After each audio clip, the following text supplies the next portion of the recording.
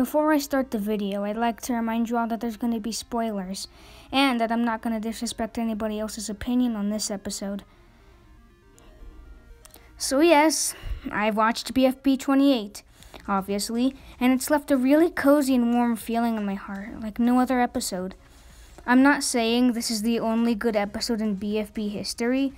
Some others were obviously more exciting, suspenseful, etc. But ever since the split, BFB had been going downhill along with the future of Teapot. Many others thought one of these, or even both, were doomed from the start. One series would be somewhat completely different from the other, rather that'd be the plot, format, or even the animation. I disagree, but except for one thing. BFB, after its separation, had a decent start, but gradually things got more bumpy along the road. Many complained that Leafy or Lollipop were ruined, as they didn't act the same. Maybe the two were trying to coincidentally change? No. What was there to change about anyways? It was out of the blue that they were acting weird, quote-unquote. It was actually Leafy who bothered me, not Lollipop. I don't care about how Lollipop acts, actually.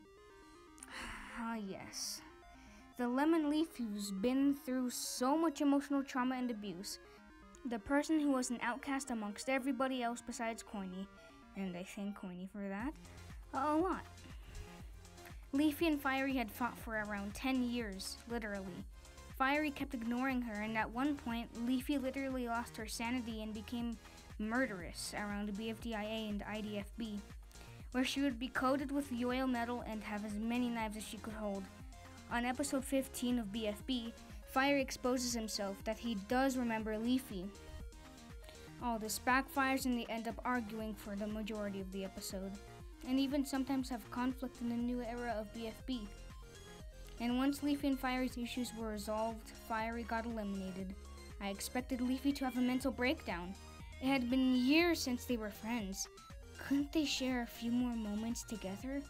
After all that pain and suffering and heartbreak, she lets it all go. She watches Fiery get eliminated and is actually calm about it after it. Last time I checked, Leafy got hurt fast and easily, and she'd hold grudges for a painfully long time. Surely she should be in agony. Maybe she is on the inside, but to me, this was extremely disappointing. Post-split BFB had terrible pacing for the majority of the series. There was hardly any quarreling between 4 and 2, which a lot of us would quite enjoy. When Teapot came around, it was absolutely fantastic. There were some flaws, but overall, the pacing was alright, and the characters and animation were great. I just hope that for the future episodes. The intro was a completely new style to the series, and it was very creative. I love the major differences between 4 and 2. If everyone were to beat 2 up, 2 would be vulnerable and defenseless, as we could see here. Whereas 4 would murder anybody who even charges toward him. They'd be dead before they even laid a single hand on him. 2 is more soft, caring, and reasonable than 4, who always resorts to violence, takes criticism and mistakes very heavily, and abuses his powers whether he's angry or not. And X. They both have showed their rather quote-unquote manipulative and arrogant side, though. X, I don't know, he's just there to be cute. Not much special about him, no offense, he is cute though.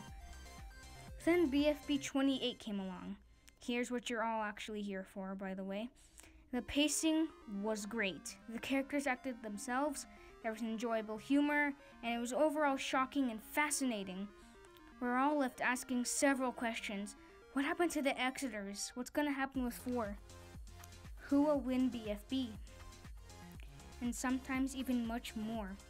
There's such an eerie suspense with 4 submerging into the ground, and the shocking twist when the announcer appears, if you are oblivious to the theories. Humor when Gelatin guessed the BFB 13 episode challenge wrong, and warmth when X learns how to recover. This episode has twisting moments and heartwarming moments, like the reunion of announcer and the BFDI contestants, and how it was heart-twisting when 4 realized how much more everyone liked announcer. He wasn't okay. 40 contestants had departed the show, and well, I really don't need to explain. Okay X, you quit hosting for a round. 40 contestants quit the game. There's a purple nuisance that you can't get rid of. People keep interfering with the show. You even let one of them join the game. You've lost all control. Everyone may as well choose an announcer over 4, and then he'd be left with nothing but X. He looked utterly shocked, but I could see the hurt in him. Then he revealed his obsessive nature and literally melted into the ground, spreading over the entire desert so nobody can leave him. This led to a heartbreaking moment at the end of the episode. I can't get to that later because I didn't add it in the script. Yeah. But that literally left tears in my eyes. We don't know how far he's traveled, like if it reached Teapot's land. Why Gelatin felt so sick after eating the dirt off 4, well, he did technically eat 4. 4 did melt into the ground. And if something bad or good will drag along this. I can already tell that this isn't good and possibly dangerous for the contestants and announcer. So many questions yet to be discovered. This episode was just a big bang in general.